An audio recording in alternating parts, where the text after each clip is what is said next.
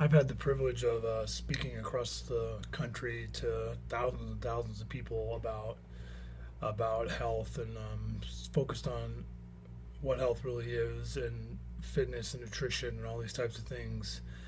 And every time I pose the question, "What is your greatest asset?" people raise their hand, all the time and say, what do you think they say?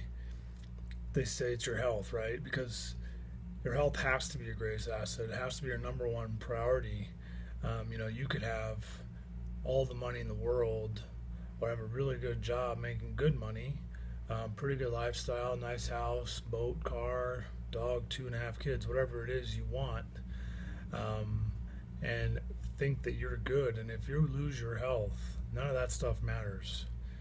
And so when we talk to groups of people and when I discuss this concept, society, is showing us on magazine covers and in the media and Facebook and all this other stuff that health is what it's how we look or how we feel. That if we feel good and look good, then we're probably okay.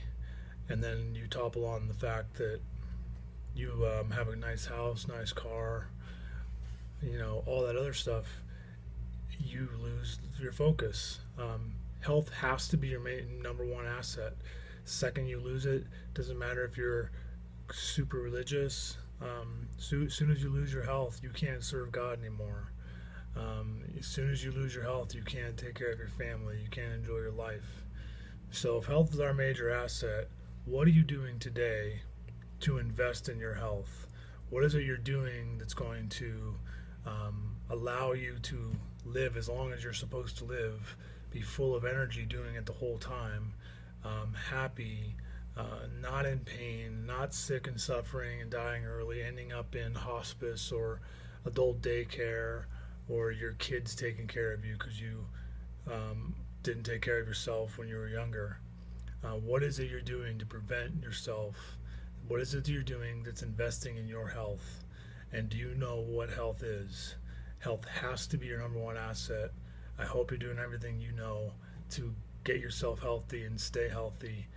Stay tuned. We're going to discuss this conversation in the next couple videos. Thanks.